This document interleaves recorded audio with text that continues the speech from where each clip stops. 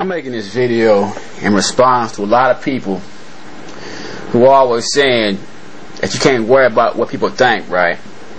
In fact, I was thinking about what made me think about this was like my psychologist, right, was telling me, you know, about taking on other people's issues and stuff, right? And he's right about that. But see, this is the thing. In order to not care about what people think, you have to be generally accepted in the first place. You know what I mean? There are some people, man, who just got it like that.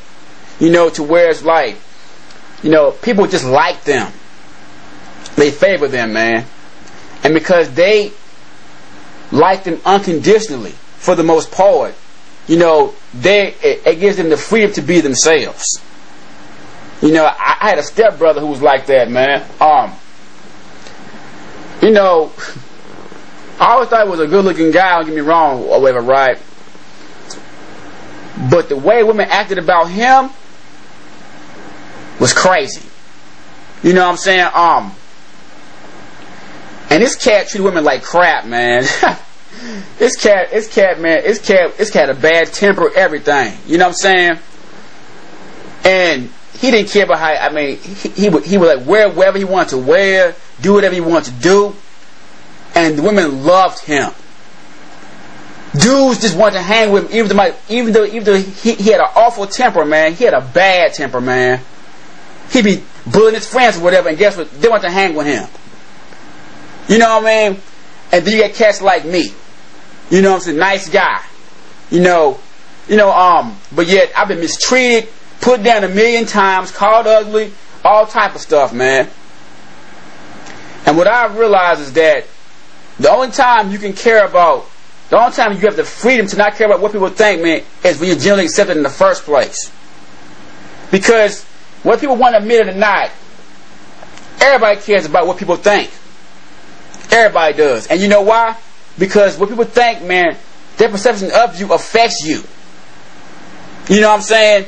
If women don't find you attractive, then guess what? You're going to be alone.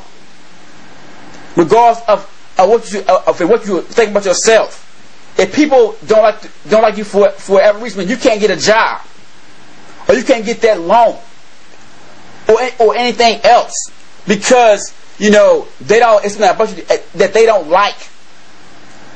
You know what I'm saying? And all my life, man, people have never given me a chance to not care about what they thought, because I'm telling you, I've been criticized my entire life, man. I remember one time, man, when I was in high school, man, when I was younger, man, I used to have, it's like nappy fro, you know what I'm saying, that I used to love to death. You know what I'm saying? I used to love my little afro, man. I loved it. You know what I'm saying? I loved it. You know what I mean? And yet every day I went to school, every day I'd hear some black man say, "He need a haircut. He need a haircut." I mean, every day it was the same thing every freaking day. He need a haircut.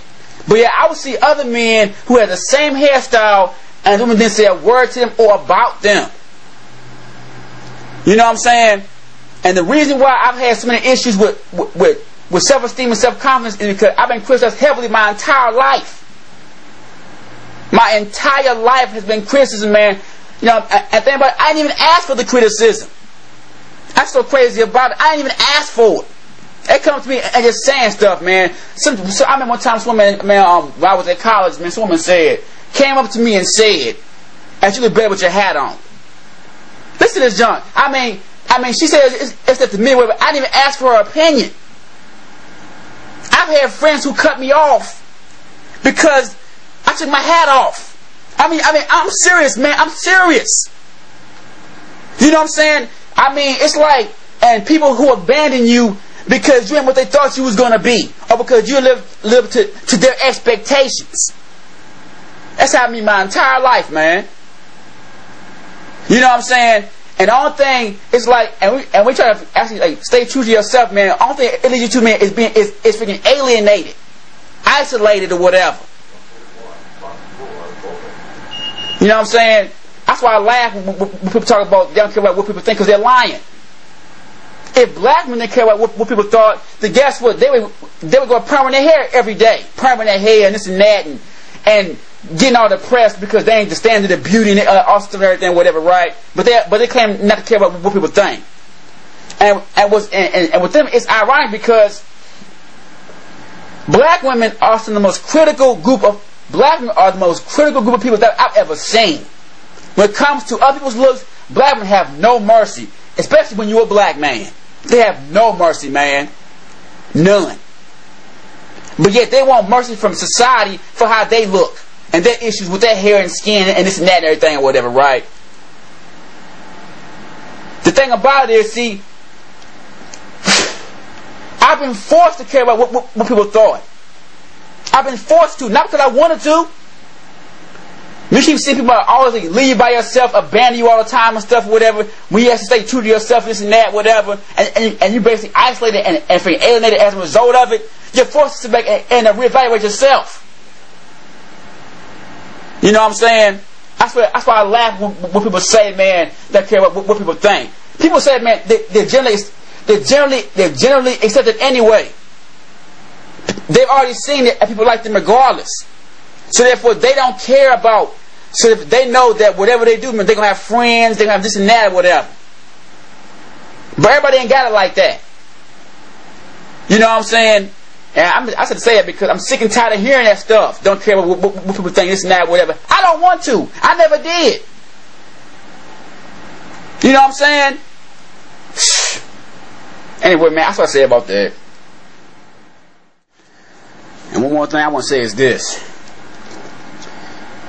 If you don't find somebody that you appeal to, whether it's friendships or relationships or whatever, they're going to leave you. They're going to abandon you, man. It's like people always say this and that, well, but people want to be pleased. Okay? You know, I've had happened 20 times throughout my life. You know, it's all good, man, as long as you what they want you to be. But they find one discrepancy about you or this or that, they will abandon you, man, without a second thought. It's happening to me with friends and everything else, man. You know, like for instance, man, it was just this old dude, right? That while I was living at my apartments and stuff, right? This dude was a nice guy. I even prayed with this dude before, prayed with this guy before, right? And everything was all good. But when this same cat saw me without my hat on, this cat stopped talking to me. This cat basically illed me. I'm like, what? You know what I'm saying? And oh, dude, what do you care about my looks for? I mean, how's this issue or whatever? You know what I'm saying? All type of stuff. And people, man, will alienate you for not being for you not being what they want you to be. That's what I've learned. You know what I'm saying? That's what I've learned. But the same people who will alienate you want to be accepted themselves.